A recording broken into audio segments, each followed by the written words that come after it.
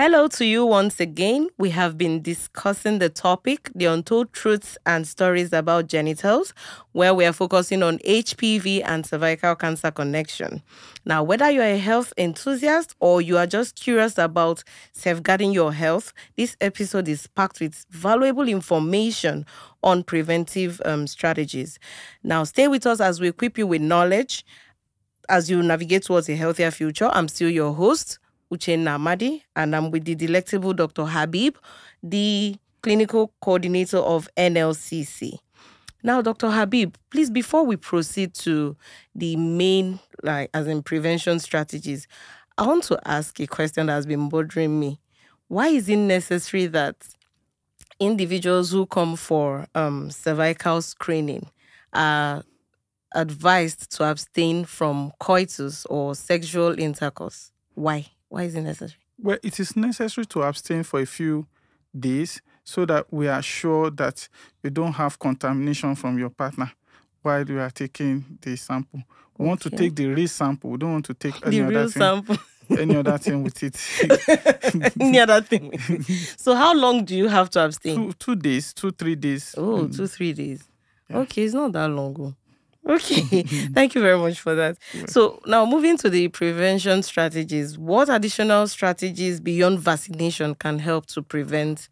Well, safe sex is very important. Okay. A safe sex, that's either you have a faithful partner and you are also faithful, or you use barrier during sex. Okay. And then also vaccination is important. Screening is very important. Okay. Because if you screen, you will be able to know if the virus is there, and then you'll be able to treat yourself if it is there. Okay. And that will also minimize the chance of having cancer.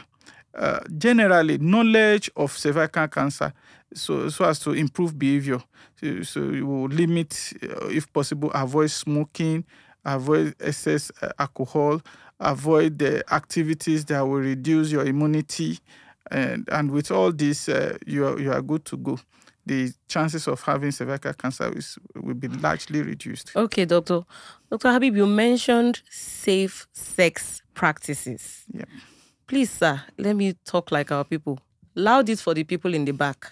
Yes. Help us reemphasize the importance. Safe sex is very important, not only for cervical cancer, for other sexually transmitted disease and for other viruses like HIV virus, yes, which may even be more problematic than cervical cancer. Okay. Because HIV itself can increase the chances of cervical cancer, can increase chances of other cancers, sarcomas, lymphomas, brain tumor, and all that. So safe sex is very important, apart from the fact that even emotionally, if you've had sex with someone, your mood and the way you relate to that person is different from that you've not had with. So safe sex also culturally is allowed. We emphasize that. So safe sex is very important. You should be faithful to your partner.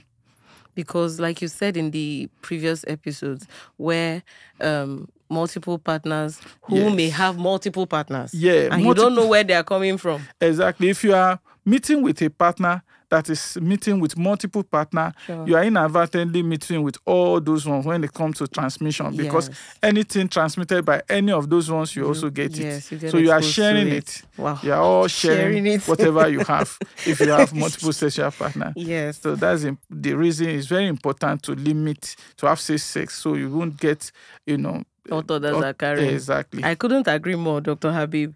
Okay, so how can individuals actively contribute to raising awareness about HPV and cervical cancer? If you hear this program, recommend it. And if you hear other programs that talk about cervical cancer, please encourage people to listen to it and read about it and encourage people to read about it.